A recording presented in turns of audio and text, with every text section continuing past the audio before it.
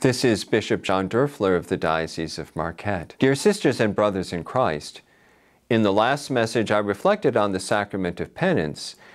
In this message I would like to reflect on the sacrament of the anointing of the sick, in which God strengthens us in times of serious illness. Both penance and anointing of the sick are sacraments of healing. It is common for us to experience anxiety when we are seriously ill or before a serious operation. We might worry about what is going to happen to us. This emotional suffering adds to the physical suffering that we are enduring. In times like these, God comes to our aid with the sacrament of the anointing of the sick. The sacrament can be received any time we face a serious illness or surgery, or when we are suffering due to old age. We do not have to wait until right before we die, although it is also fitting to receive the sacrament at that time. God wants to help us with His grace, so why wait? Thus we can see how the anointing of the sick strengthens our friendship with Jesus. Like a good friend,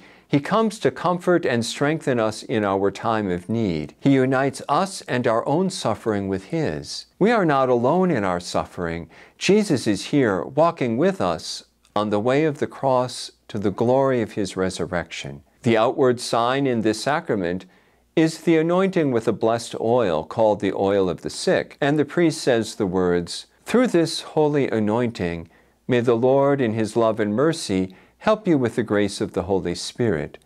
May the Lord, who frees you from sin, save you and raise you up." As with all the sacraments, there is a sign that shows us that God is giving us His grace, and in this case, the grace to bear the suffering due to serious illness, surgery, or old age. Let us thank the Lord for coming to our aid with the anointing of the sick. This is Bishop John Doerfler of the Diocese of Marquette.